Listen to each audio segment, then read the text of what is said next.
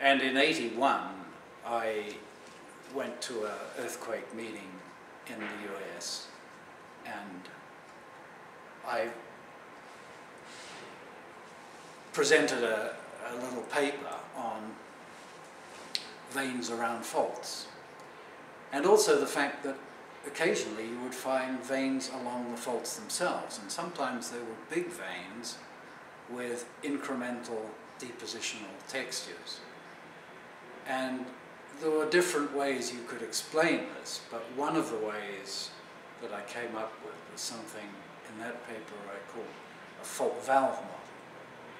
And I wasn't doing anything useful with it in terms of mineralization, and these were mostly calcite veins in Gower Peninsula, Wales, that I've been puzzling about.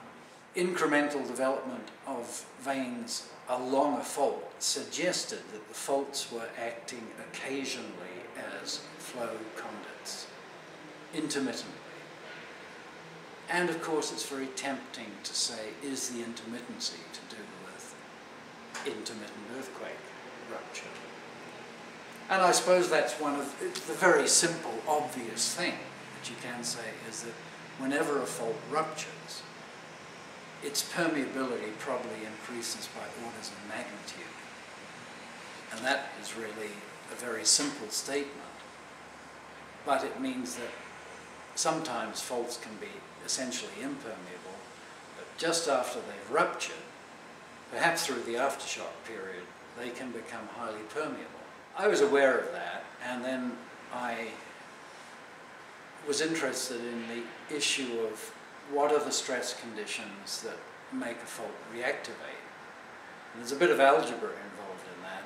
I did the simplest two-dimensional analysis in the mid-'80s, just because I didn't understand the geometry of reactivation. Everyone knew that a fault is most favorably oriented for reactivation at about 30 degrees to the maximum compression. And I had assumed that it became progressively more unfavorably oriented as the reactivation angle either went towards 0 or went towards 90. But it turns out that you get what is called frictional lockup when the angle between the fault and the maximum compressive stress is about 60 degrees.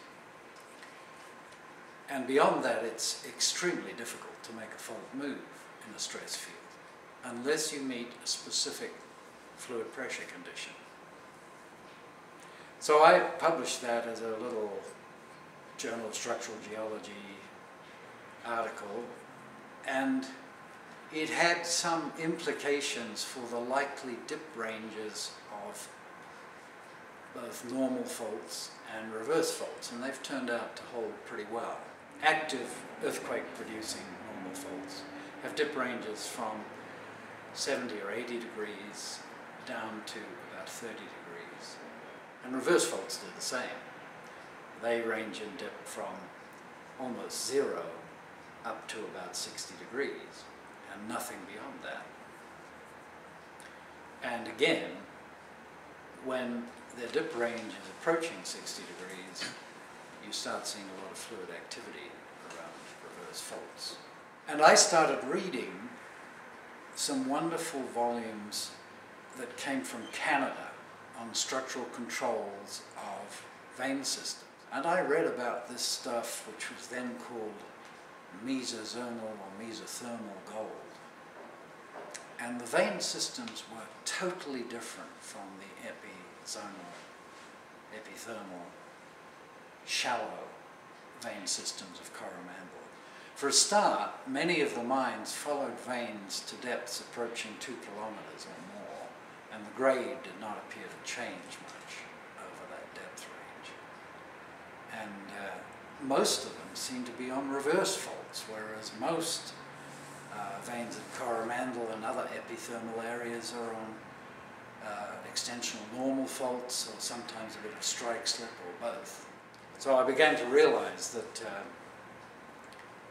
mineralization seemed to require particular modes of faulting depth ranges.